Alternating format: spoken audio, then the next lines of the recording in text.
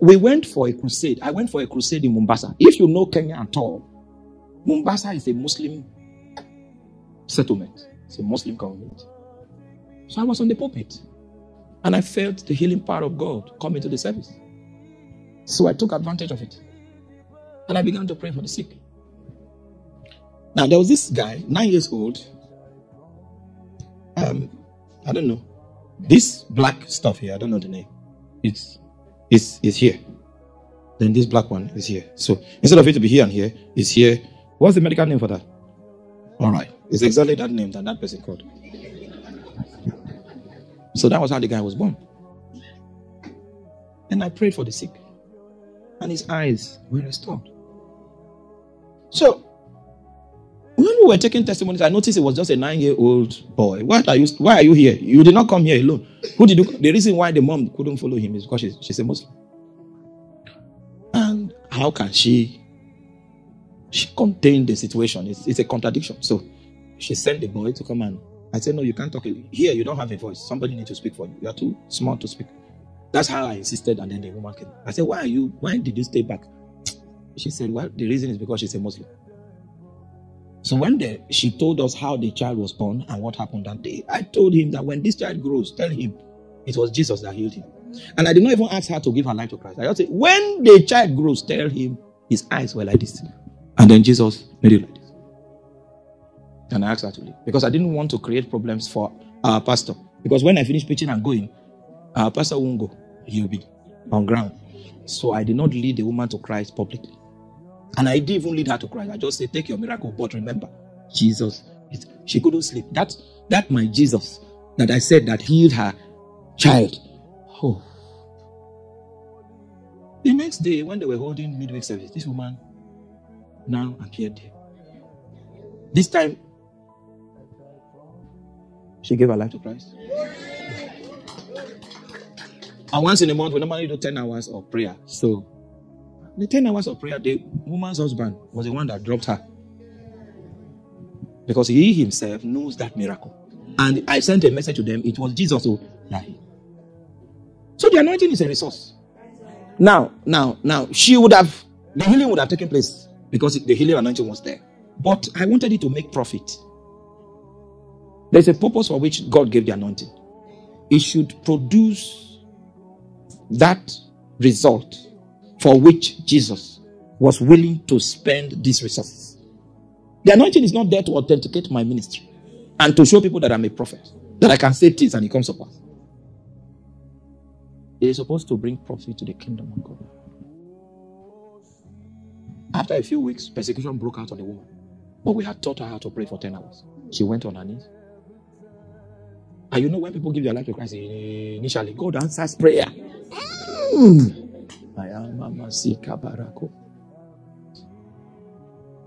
The hand of God went to fight against the people that rose up against. So they had to accept that it is the God of heaven that called her to go that way. So that miracle produced profit. The same way God will ask, this grace I give you, this is what it was supposed to produce. This is what you were using it to do. You need to come and give account. Why I did not get my expectation, my return on investment. That's the same way God will ask you for every euro that passed through your hand. How did we get here? Most of you were evangelists that were dispatched to Europe to begin to recover the heritage of God. Only few responded. The rest felt it was for economic purposes that they came. So everything they did was self-centered, self-seeking. And you could not see that the lands from whence the gospel came to us, God is now sending us back there with the same gospel. Those guys had no reason to be in Africa. They had no reason. They had no reason. Ayrton, when did he come? 1950. What are you doing in Nigeria in 1950? And he didn't stay in Lagos. Went to Elisha. It wasn't on the map. They had not drawn the map to accommodate Elisha at that time. A missionary organization came and told him, move to Lagos, I will support you. He said, God did not send me to Lagos. He accepted. Can you see the kind of conviction this man had? We came here. We don't have roads in Nigeria. We came here and then we saw the roads and said, is there a life like this? And the mission failed. He died. That is why we come. When you called me, you had opportunities to be anything you wanted. In this number of years you have seen, you decided that you will kindle the lamp. May your days be long. It's very easy. I'm still a professional even now. I saw your infrastructure in my field. If I take my certificate there, I will get a job. If I don't get here, I will get in the Netherlands. Yeah, I still know it. So if it's how to make money, we were making it. But Jesus was crying. And I knew he was crying because every time I went to him in prayer, his tears increased. So I said, okay, what can I do to help? He said, leave that job. It was 2 weeks for me to be a manager in the oil industry. Where you have a big table. You know that table? Very big table, and you speak with baritone.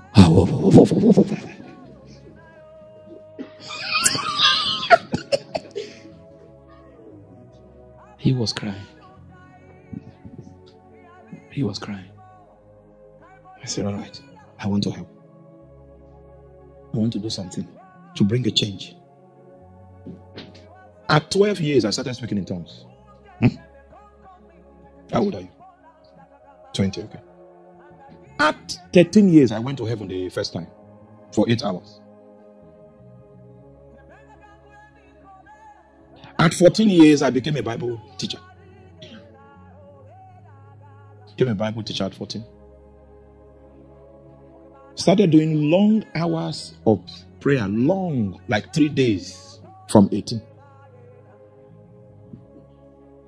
By the time I was 20, I could see the visions of God. By the time I was 20, I'd exercised my spirit to a point where there was a lot of sin in the university I went to. But the energy in my spirit was stronger than sin. So the only woman I know, carnally, is my wife. That I married at the age of 31. Yes. Only one. Meanwhile, 11 years I worked in the oil industry. For 11 years. I worked 16 years. 11 years out of the 16 years, my wife was not with me. So what I learned on campus, I carried it on in life. In the oil industry in Nigeria, you will see women like the ones they bring out of leather bag. You know when you buy a new... May the Lord give you understanding. May the Lord himself give you understanding. When they see that you are incorruptible, they will send a woman to you.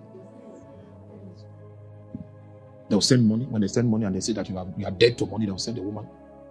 And they confess with their mouth that there has been no creature that passed this way that was not either weak for women or for money. Where were you born? What's your name? Who is your father? My father.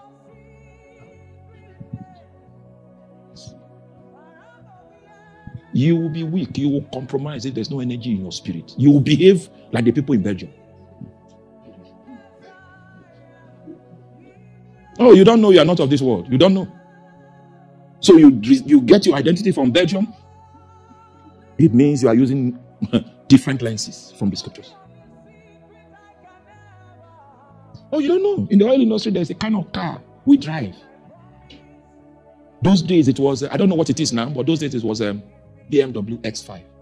You need to prove to your colleagues that you are man enough to have X5. During the days when X5 was the status car that you bring and say, yeah, you know, I just got this. I got this phone, I got an iPhone, and the next phone I got is this vehicle. It's some of my toys. Now, you must be able to say that during the days when people were showing X5 as the exhibit of their capacity, those were the days when God said, I should not own a car and I should use public transport. I thought it would be for 6 months. It was for 7 years. Do you know the yellow buses of Lagos? I used it for 7 years. When 1 month salary, my salary for 1 month to buy a car. For 7 years, they will not allow. Every other week, somebody has bought his BMW. The other week, it was only me that was not celebrated in that wise. My celebration was that in those yellow buses I used in Lagos, that's where I got the most iconic revelations that I'm preaching today. Your life is not like this because God chose it. You chose it. And it must be clear. And that is what it is. You might pray for 5 minutes and you didn't hear God. Not because God was not speaking. You don't know how to pick his frequency. You may pick, and in that state, you cannot survive an emergency. Because in an emergency, you cannot pick the frequencies of God. You didn't train yourself that way. It will not happen all of a sudden. You didn't train yourself that way. It's the way you train yourself that God will lead with you. Hallelujah. I can see two people that are offended with my talk. The reason for your offense is Satan. Yeah, that's why you're offended. Satan wants to perpetually keep you in captivity. That's why you're offended. When someone challenges you, in the next 5 years, you'll still be on the same spot. If you don't listen to what I'm telling you. If you don't listen to what I'm telling you.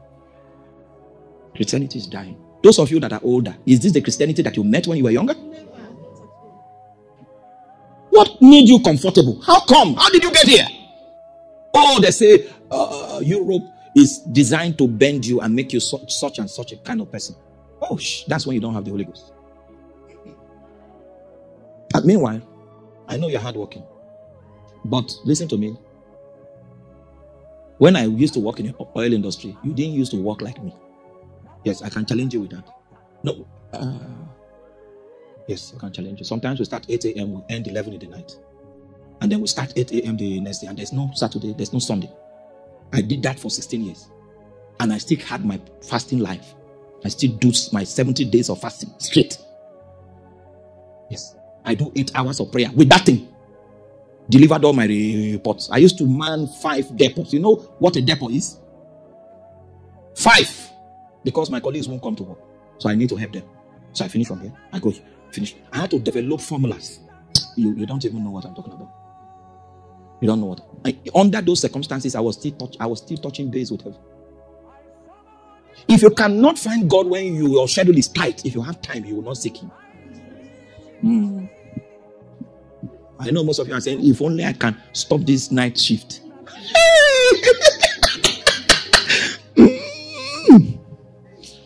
You stopped it 2 years ago, but you are more of an unbeliever now than when your schedule was tight. The spirit of the age will haunt you, will make you a slave, will give you 1,000 experiences, 1,000 reasons for which you should not lay hold on the horns of the altar. 1,000 reasons. I was doing that.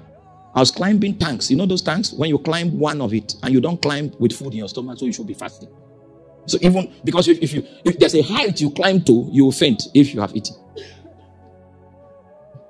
I used to do that fasting. I used to do that praying. I used to move around in tongues. Don't talk to me in the daytime, I will not answer you. Because I'm talking. Can you answer 2 calls? You are talking. You are talking. You are talking. You are talking. And the reports are going out. All kinds of data, all kinds of, they are coming out. We bought softwares. We created some to make data processing easy. So that the job will still be going. We'll spend less time on the job and more time with God. I'm not the first that I've been in it. So when I did that for 16 years, it was enough training. When Jesus said I should come full time. Now I can lie on my back from morning till night, praying in tongues. If I do that for 3 days, mommy, and I greet you good morning, you will fall. You fall.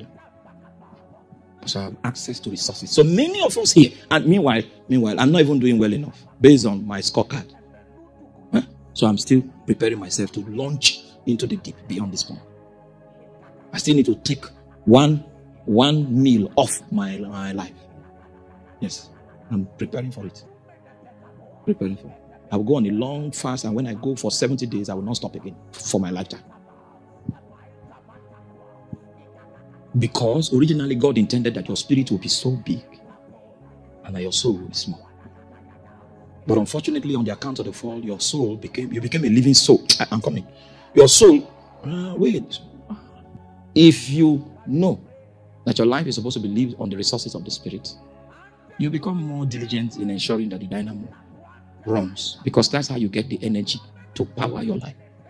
Most of you have appliances in your spirit, like television, that you have not used your spirit television since you gave your life to Christ. You have not seen one vision. You don't even know what an angel looks like. And the day God succeeds in smuggling his voice into your spirit man, you will now say, something said, something told you, something spoke. Meanwhile, it took effort. It took effort. Angels had to disarm you. Sometimes they will need to allow you to fall sick terribly and drip on your hand so that your soul will be quiet. And they say, Sandra. When you wake up, you say something. Because you don't know the way of exercising your spirit. You don't know the way of exercising your spirit. So you don't know the language of the Spirit. You don't know the move of the Spirit. Because the Bible says, holy men of old, they speak as they were moved. You don't know that experience. You don't know it. You don't know it. So your vocal cord has never been lent unto the Lord for him to speak. Your television has never worked. Because there's no power to power it. Your heater has never worked. There's a dimension of fire that produces light and heat at the same time. Your heater has not worked since you gave your life to Christ. You're running from pillar to post. And you're always giving testimony about your job, that they just added 3 euro, added 4 euro. That's your testimony. Oh, Jesus Christ. Added 6 euro. Train allowance. Use trains. You will never know what you are capable of until you exercise your spirit. The greatest, the most terrible God is self. It blocks you from God at all. So you are seeing yourself, you can't see God. God will need to defeat self before you can actually serve the will of God. And if someone that has not been dealt with is anointed, he will use the anointed to serve himself. Jehovah Elohim comes into the garden. Then he begins to model, begins to mold. He molded an encasement. The same encasement that we have, it was him that molded it. And he was molding it without supervision. So he's the one that decided to have one head and 2 hands. If he wanted us to have 2 heads, he could have done that. This is how he decided that would be. And then the Bible says that this Jehovah Elohim breathed into the nostrils of man. And the effect of his breath was that man became a living soul. Now, before I end today, because this is the introduction of my sermon, and the title of my sermon is, What Air Do You Breathe? Now, it's a long journey. This statement I've made, we'll need to do a lot of research in the Bible to analyze your life, analyze my life. We came for analysis. We didn't come for a message. So that you will know where you are, just in case you were expecting that one night that you woke up and prayed and you were expecting thunder to strike, and it didn't happen. I will tell you why. It's because of the air that you breathe. Your possibilities are within the range of the air you breathe. So the first blast of his nostrils that came to man made him a living soul.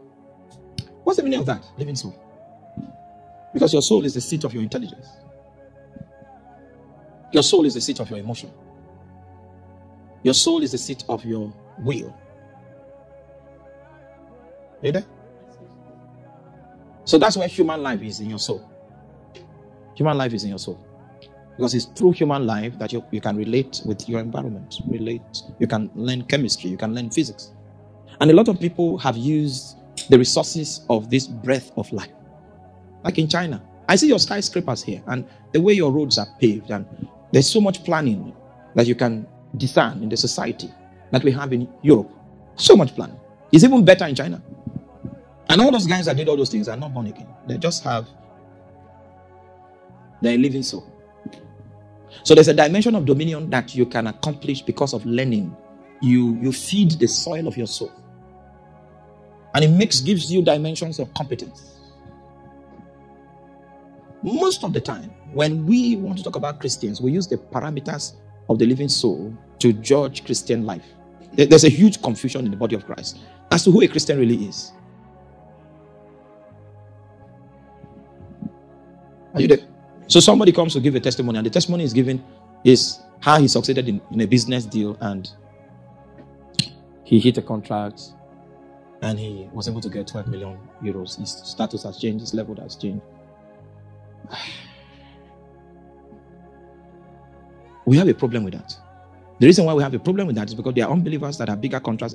You say, okay, you bought a car. What of the... Or you got business class seat. What's the person that owns the airplane?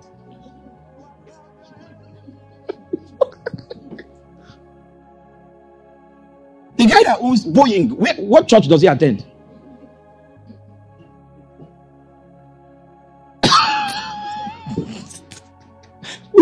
we have a problem. Because what you are giving as a testimony, you don't need God to achieve that. You don't need God to achieve that. So we have made the gospel of things that eyes can see, of material and of money. That's what the gospel is. That's the goal of our faith. We're exercising faith so that you have more money. Exercising faith so that you have more cars. And then you say, I have 2 master's degrees, 5 cars packed. That's the tragedy of a wasted life. The parameters with which we use to measure life. When your life on earth is accomplished, you'll be ashamed of yourself. And I'm not saying don't have cars. It makes life easy. I have 3. I have 1 for me, 1 for my wife, and the other one that they use to run the house. So I have cars. So I'm not, but I never came to the pulpit to say, I ride Range Rover. No. In my own opinion, that doesn't make for the pulpit's testimony. Whether it was given to you, somebody felt you needed to have it and he gave it to you and you feel excited about it, and indeed it's a work of God, it's God that facilitated it, it doesn't make for a pulpit testimony. It doesn't make for a pulpit testimony. What is it that your life was designed to wrath upon the face of the earth? Are the giants that you were called to kill, are they still standing? So the giants I'm called to conquer are still standing, and I'm giving testimony of Range Rover. The Range Rover was brought into my life so that I can be effective in my ministry and get to the place where the giants are quickly. It was meant to facilitate my journey. It doesn't. Are you with me? Those are the resources that were made available so that I can prosecute my mission. And I'm coming to testify about the Range Rover as though it was my mission.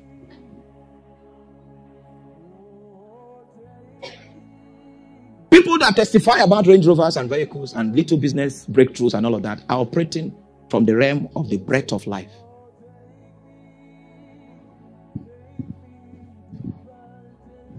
Breath of life. And I don't want to go far on this so that you will not hate me. I want to be loved too. So I don't want to go far on this. Transform your life by downloading sermons from kingdomechoes.com with just one click of a button.